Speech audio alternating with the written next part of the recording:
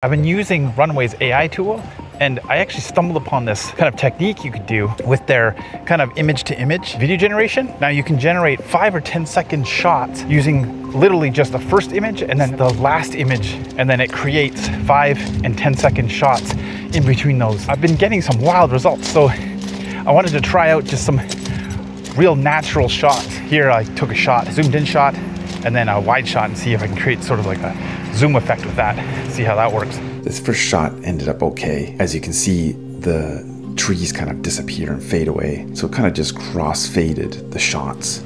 Shout out to Adrian. My last video, an old friend of mine commented saying that he used to shoot ads, little fake ads for Nike and Adidas and basketball. They were really into basketball, I remember, and shoot fake ads. So I was thinking, I'm gonna do this like shot here where it's just a slow dolly. Then I'm gonna try a shot where it starts kind of wide, use this as an image, and then I'm gonna move over roughly and see what Runway can actually do with this shot, just using those two shots. Overall, the background worked really well. As you can see, it doesn't know how to decipher the rim to create like a proper rim the whole time. It kind of doubles it up. I'm curious on what it would do with just two really similar shots.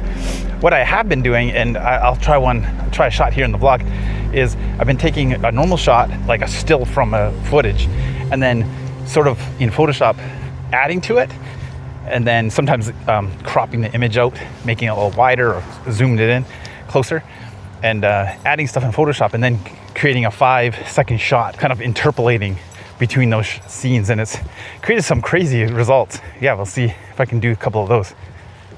What I've really liked about Runway so far, it does kind of open up some ideas, like your brain starts thinking about like things that you haven't really thought about.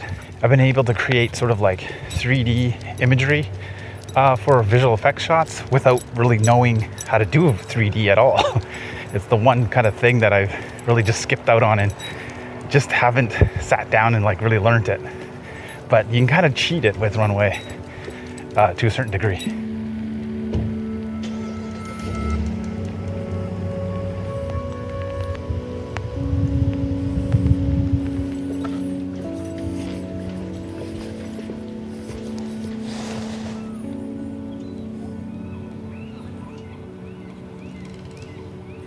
Again, I'm just kind of looking for two shots, first in a last frame, and Runway will fill it in.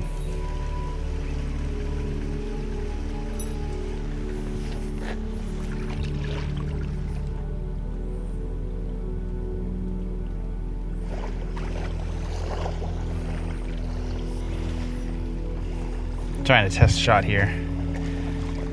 Just trying to get a good shot of something I can use for the first frame. Something like this. And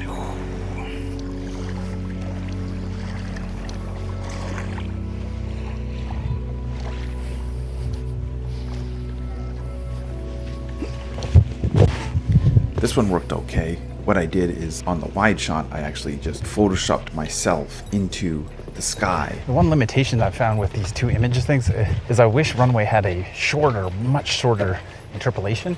If it was even like 10 frames. But the fact that you have to do a 5-second shot is like sometimes too long. You have to speed a lot of stuff up to make like interesting transitions. It's kind of the thing I'm kind of running into. I thought this would be an interesting shot. See if I can take two shots from here. Ooh, it's wet.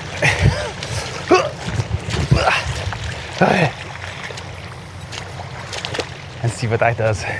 This one's interesting. It actually kind of creates a different dog. I also tried a shot where I used Photoshop generative fill to create like a whale. Now the whale is animated, but as you can see, it kind of like turns into the fairy, not coherent, but it's still kind of interesting.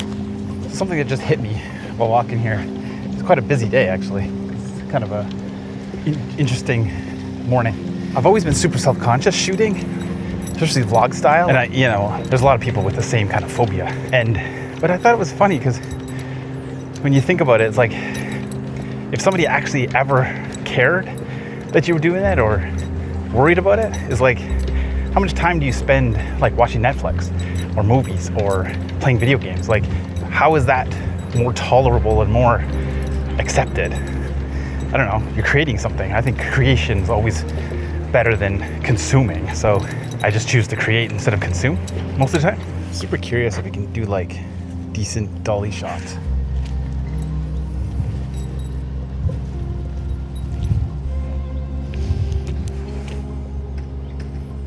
Runway has a hard time figuring out exactly where the objects are if the shots are too different.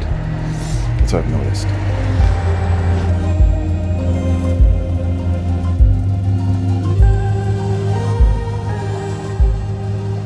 This last shot, I cut myself out from the first shot and put me over the house, attempting to see if I could make it kind of look like I'm jumping over the house. And I didn't think this one ended up too bad, actually.